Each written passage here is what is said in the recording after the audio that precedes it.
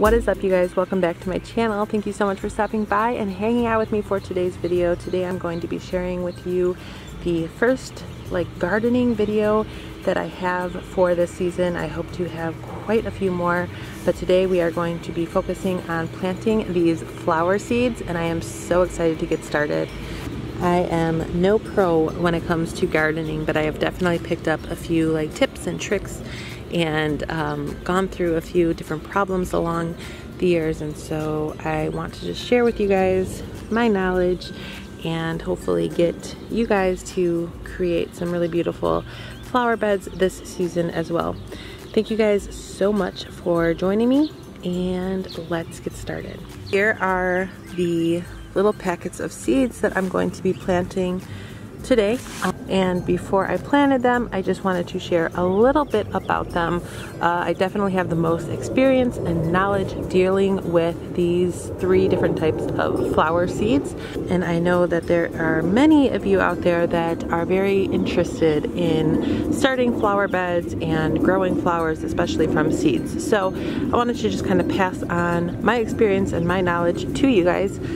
So every year I plant these same seeds. I have had nothing but really good success with them. They are very low maintenance. They are great for beginners in my opinion. So in total I have 13 packets of seeds here and 3 different types of flowers. So starting over on this side, I have some zinnias. I do have a few different variations. I picked up 2 of this type.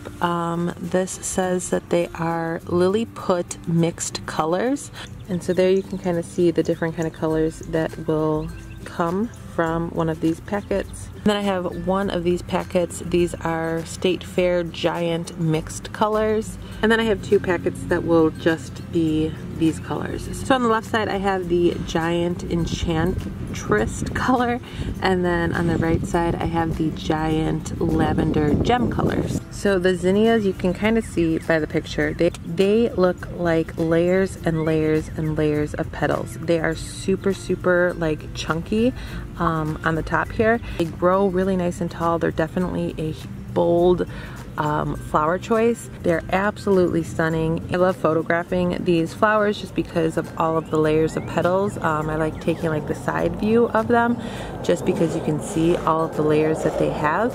And then I purchased 5 of these packets. They're all the same. These are Cosmos. They all typically come in 2 different shades of pink, a lighter pink and then more of a fuchsia, and then mixed with white. So these ones I am obsessed with. Just the color variation of the 3 colors I think are so beautiful. They grow super tall, but the flower themselves are so dainty and beautiful and girly. They look like a group of wildflowers, something that you would see in a field, and I'm just obsessed with these ones in particular. I love the zinnias as well, but these Cosmos totally have stolen my heart over the last 4 years, I believe. So in my opinion and from my experience, the Cosmos and the zinnias go together so nicely. They grow to be just about the same height as one another, so they're just perfect when they are side by side and paired up next to each other. Normally I section off the right hand side of my flower bed for the zinnias and then the left hand side for the Cosmos. I think this year I'm going to switch it up a little bit and just do all of them mixed in with each other, just to see the Cosmos and the zinnias literally right next to each other as opposed to being on 2 different sides. But if you like the wildflower look, these are 2 of my absolute favorites. And if you are looking for something that's low maintenance and something that is for beginners, these are definitely the flowers and the seeds that I would recommend. They don't require much attention at all. Like I said, they're super low maintenance, and once they get growing, you pretty much just let them do their thing. All right, and then I also picked up 3 packets of these Mammoth sunflowers. The thing I do remember about these is that they took forever to finally bloom, and so it was a very long waiting game, but again, very easy. They grow super tall. They're awesome to take pictures with and in front of, so I'm gonna try my luck with these ones as well this year. Here is the first update on this massive flower bed that Matt and I started 2 summers ago. So if you have not yet watched the video that I posted about this flower bed last year. I highly suggest watching that video. I went over 9 of the most useful steps that I could think of that I've kind of gathered throughout the years on how to start a flower bed, especially if you want to grow perennials, which are the flowers that are supposed to come back every year. So in that video I just gathered my tips and my failures and what I've learned, and just kind of combined all of that information into that one video. I will have a link for that video in the description box of this video. The reason why I think that video is so important to watch is because the first year that Matt dug out this like flower bed area, I had none of my perennials come back. None of them survived. And as you can see, I have perennials, so I did something right last year. I have a total of 9 at least that have survived. I think a couple more might be popping up over the next like week or two. But if you are not from the Midwest, we had the worst winter ever. Constant snow, constant below freezing temps. We were pretty much living in a polar vortex for a few days with like -40-degree weather. So I was shocked to see any signs of life with this flower bed. I thought for sure the frigid below freezing temps would have killed all of these off. But like I said, 9 of them have returned and I am so happy. So I wanted to share with you guys the status of this flower bed at the beginning of the season. I will try my hardest to continue making gardening videos for you guys. So here is the first of hopefully quite a few this season. So hopefully you can tell through the video, this flower bed is still quite a bit below ground. I definitely want to raise this and add dirt and just add more layers of protection for the winters to come. So my focus for the flower bed this year is to get it to be like ground level with the grass. There you can kind of see how far down it dips. So I'm going to work on adding dirt, soil. I'm also going to add a layer of mulch on the top that is supposed to help with when it's like super dry out. It keeps the soil nice and moist and keeps those plants getting like hydrated for longer than if there wasn't mulch. I also did not do much planting of annuals last year, so that is something else I'm going to do again this year in this flower bed. Probably will wait a few weeks to add the annuals, just because with Chicago weather you never really know when you're safe from the cold. So I will probably wait until after Mother's Day to go ahead and plant those, and I think that I'm just going to plant them in the like front perimeter of this. And then today I'm just gonna work on planting those flower seeds.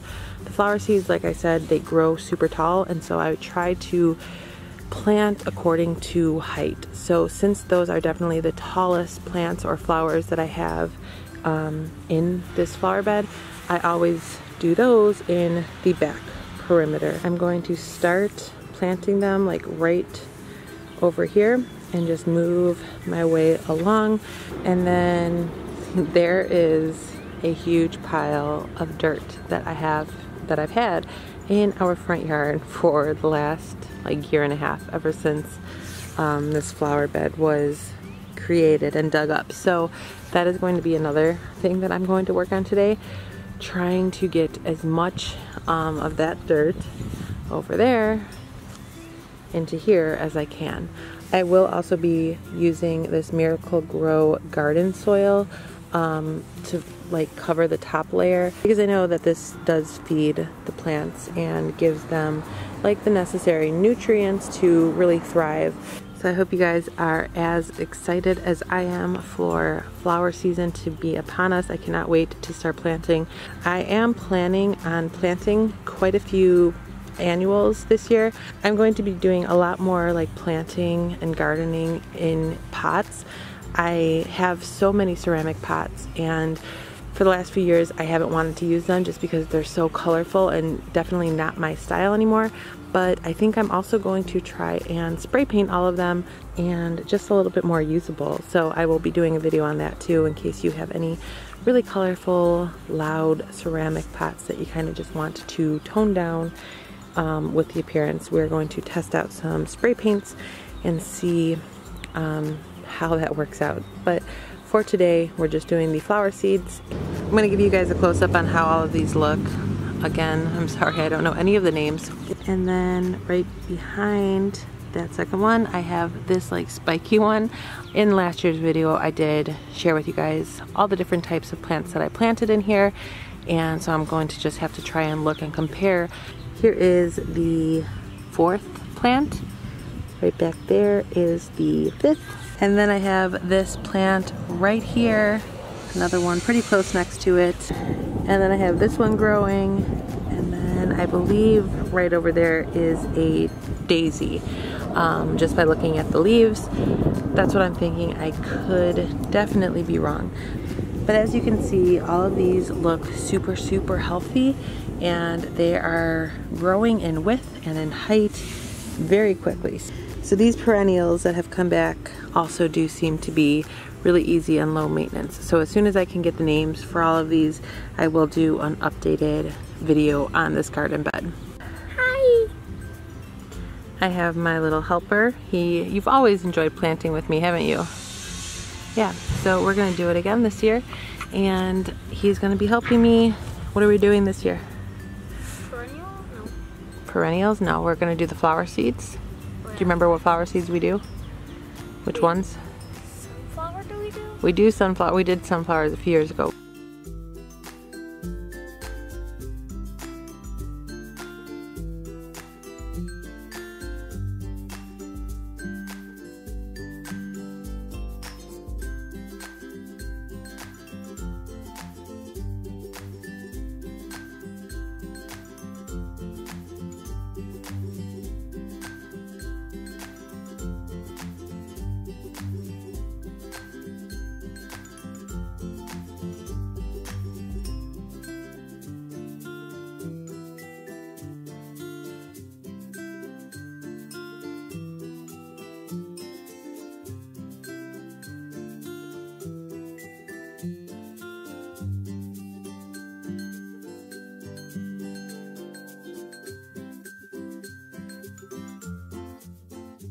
The cosmos and zinnias have been laid. We need to add our layer of soil on top and then water them. But we did a mixture of cosmos and zinnias from this little branch right here. I used as our marker, and I have those running all the way down to that groove over there. So quite a big section of cosmos and zinnias will be grown on the back end of the perimeter of this. And then over in this section right here, we are going to be doing the sunflowers. Since we only have 3 packets of those, I figured that this little section right here would be enough. I do want to keep them nice and grouped together. I'm just going to lay those right in this like U shape here, and then we are gonna put our soil down on there and call it a day.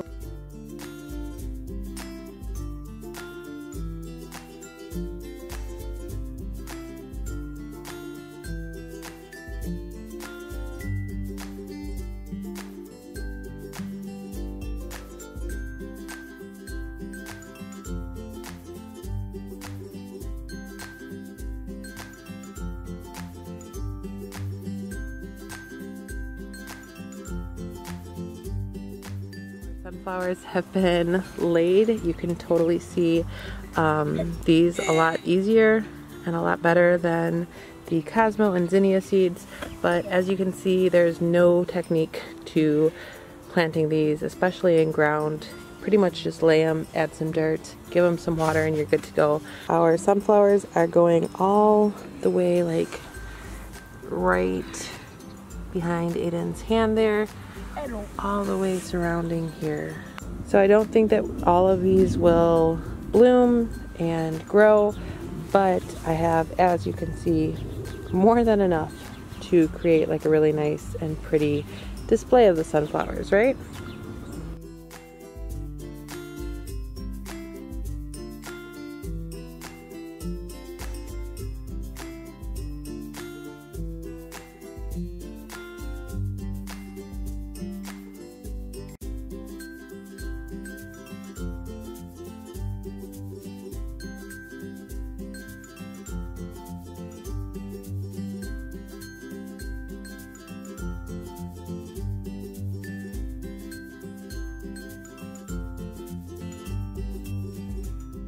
Flower seeds that I used today and the soil I just picked up from Home Depot. So let me know if you plant any of these seeds and what your experience is with them, and if you have any success this year with them.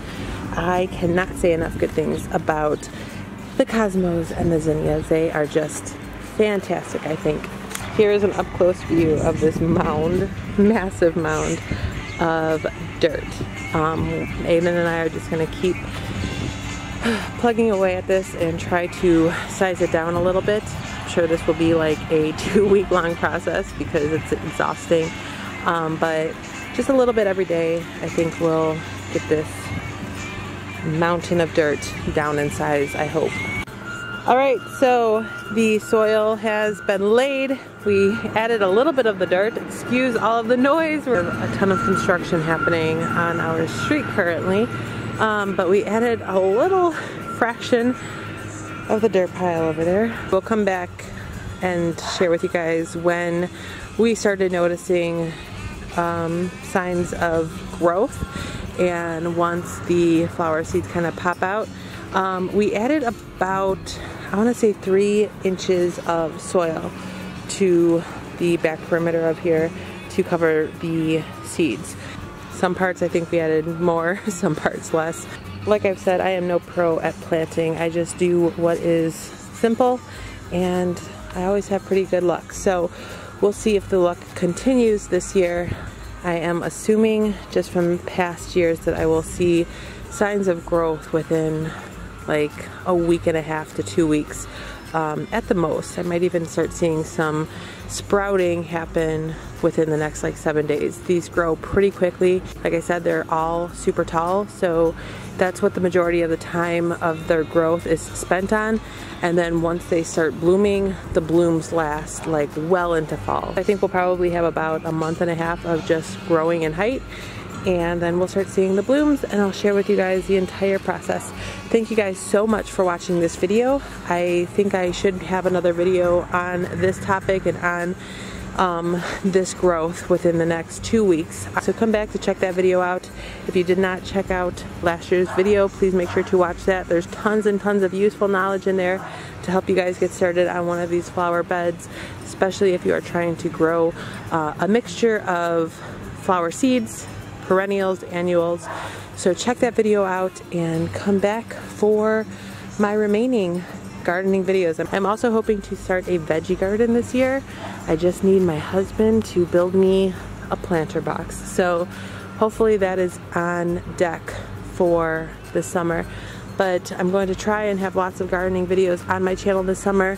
Come back and check those out. Thank you guys so much for watching. If you are not yet subscribed to my channel, please make sure to subscribe and join my YouTube family. Please make sure to give this video a big thumbs up. Follow me on Instagram. My name will be down below. And thank you guys again. I hope to see you all in the next video. Until then, take care. Bye. Okay, you guys, I wasn't planning on filming today, but I wanted to share with you guys our current situation. But yesterday, Chicago was hit with a ton of snow, and that was literally 2 days after I filmed the first part of this video. So, totally unexpected.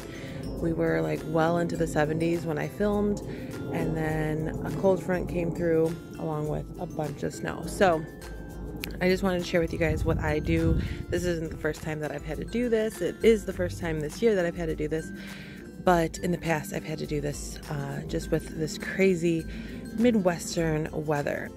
If you do any planting and you get a sudden like freeze or a bunch of snow come through after planting, all I've had to do, and I've not had any problems with this method, is just to cover the planted flowers or plants with a tarp. As you can see, a bunch of branches came down as well, just because the snow was so heavy. So yeah, it's a mess to clean up, but I am pretty confident that the plants underneath should still be healthy. So just in case you get any unexpected, unwelcomed winter weather, after you're done doing some planting, don't be too alarmed. Just cover it with a tarp, and of course make sure to uncover it as soon as temperatures rise. I just uncovered the remaining of this flower bed, and hopefully everything is still good to go. It's gotten a little flattened out, but it shouldn't be too bad. Since I did last film, I added more dirt on the back perimeter of this where we planted the flower seeds, and I am expecting to see some growth within the next, hopefully next week.